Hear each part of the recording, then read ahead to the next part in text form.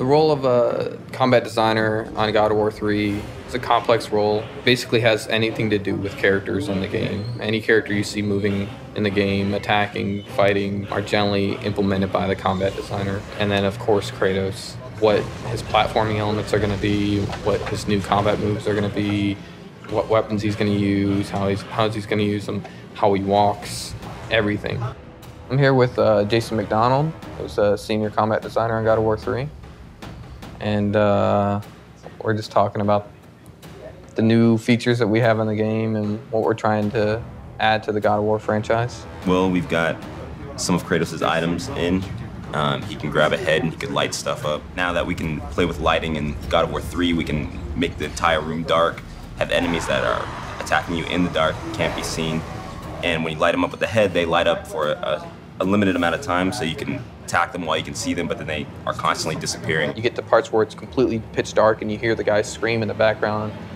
You use the Helios head to, find out where they are. The strategy gameplay, the combat side of it turns into you have to keep these guys lit to be able to hit them, otherwise you get screwed and they just destroy you in the dark. Definitely something we couldn't do before just because we didn't have dynamic lighting to the extent that we have it now, so. We got the combat grapple in. We tried the grapple stuff in God of War 2, but since we were limited on memory and animations and things like that, we just couldn't do it, and if we couldn't do it well, then we weren't going to do it at all, so we just didn't do it.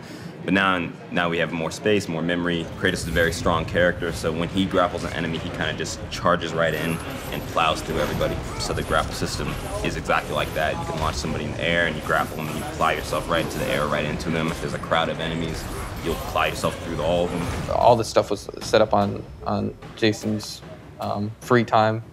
When he gets a little bit of free time, he likes to explore a couple ideas here and there, and everybody gets inspired different ways. So like some of the animators will hang out a little bit after hours and go like, hey, let's try this move out. And we find it's good to do that too, because if we have an idea and everybody's like, oh man, what kind of code is that going to require? What kind of animation is that going to require? So everybody's worried about the time it's going to take. But once you kind of implement it and they see it, then it's more apt to get everybody's attention and they want to actually spend the time to perfect it.